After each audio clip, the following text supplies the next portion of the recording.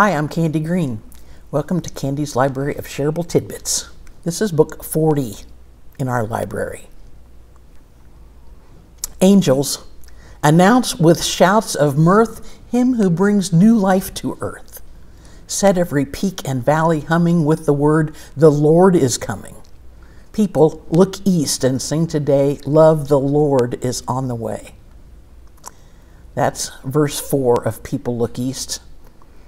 It begins with a command for angels to start singing. It makes me wonder what else they do.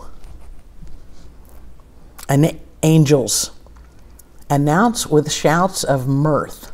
Mirth, that's our word of the day. Amusement, especially with laughter. Exhilaration, euphoria. Have you ever been so wrapped up in joy or so surprised by joy that you just had to throw your head back and bark in laughter? Oh, to be an angel announcing the coming of the Lord. Set every peak and valley humming with the word, the Lord is coming. It reminds us of the words of Isaiah and John the Baptist. Every valley shall be filled, every mountain shall be made low, the crooked shall be made straight, and the rough ways smooth, and all flesh shall see the salvation of God. Set every peak and valley humming with the word, the Lord is coming. People look east. Why east? East is the direction of the rising sun, the coming of the light in the darkness. It's where every new day and new thing begins. This line is repeated in every verse, and it implores us to stand on the porch or look out the window or stand on the hill and watch. People look east. Don't miss it. The symmetry of these verses is inspired. Love, the guest is on the way. Love, the rose. Love, the star. Love, the Lord is on the way. It's as if there aren't enough images or symbols or metaphors to describe the ways we experience God. We could add shepherd or bread or gardener or 100 other things, but they all describe God as love. Love really is the only message, right? God is love. God is relational. God in Jesus shows us what love is like. Love really is the answer to every question. What do we most need? Love. What do we most want to give? Love. What does God want to provide? Love. What does God want in return? Love.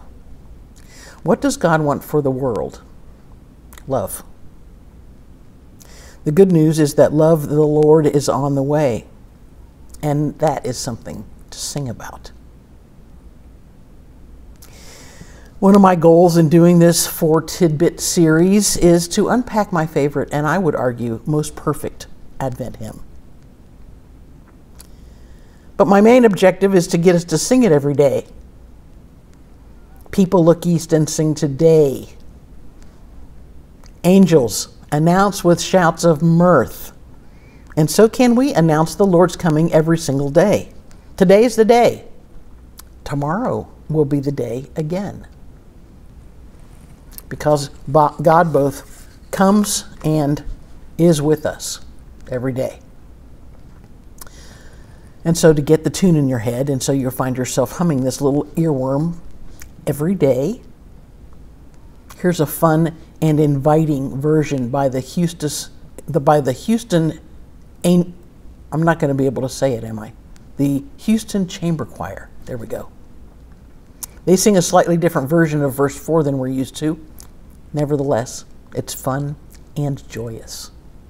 So I'm going to sign off so you can watch and listen to them. Sing along with them. Happy Advent. Merry Christmas. Thanks for coming. See you soon. Grace and peace to you. People look east. The time is near.